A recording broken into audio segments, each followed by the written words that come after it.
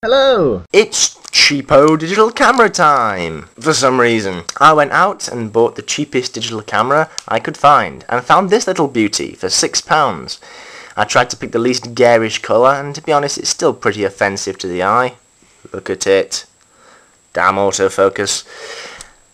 They are always encased, imprisoned in these nearly impenetrable plastic packaging.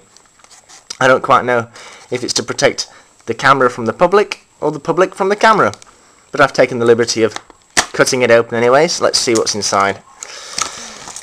The camera, obviously, usually comes with loads of extras. A USB cable, that's always useful. Oh, no it's not. It's only got the connection that fits into this camera, so it's nearly useless unless you want to transfer pictures from this camera, which I assure you will never want to do ever. Paper thing. Paper. Oh, a load of gubbins fell out. I don't know if you can read that. It says, please do not return to the store if problem with this camera.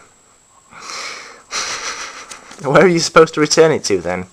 You have to phone a very long phone number to try and get your money back on this camera if it doesn't work, which it undoubtedly isn't going to work properly.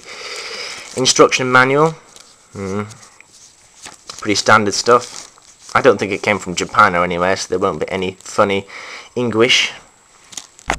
And a software CD that no one really needs unless their computer is so mind-bendingly obsolete that it would offend even their technophobic grandmother. Anything else? Nope. The camera. Opening the battery compartment. Battery is not included, obviously. Oh, I don't know if you can see that. Damn autofocus, but there's a little screw. A tiny screw stopping you from opening the battery compartment. I don't even know if I've got a screwdriver that big. We've just had Christmas, and every year in the Christmas crackers somebody gets a tiny set of screwdrivers, and it's never me. It took me about 15 minutes to try and find a screwdriver small enough to take this tiny screw out. I don't know if you can see that because my camera has no autofocus, but that is a really tiny screw. That's like the kind of screws you get in glasses.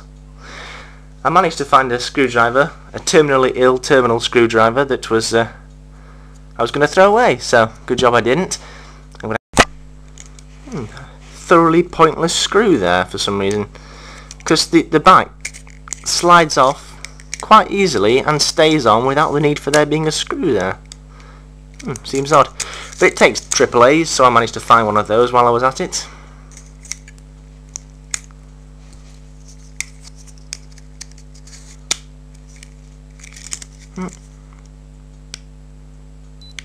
Oh, it beeps.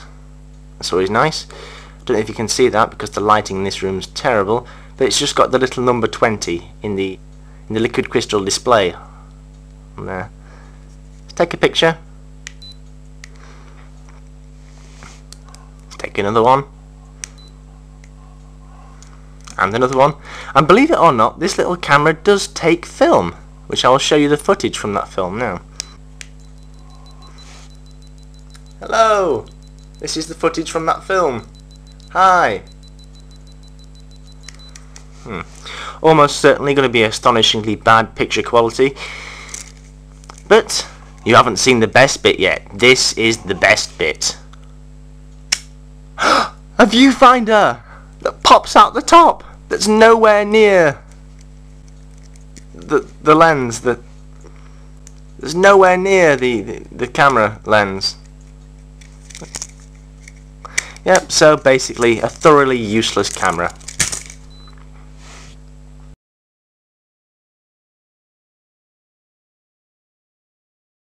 Thoroughly useless camera.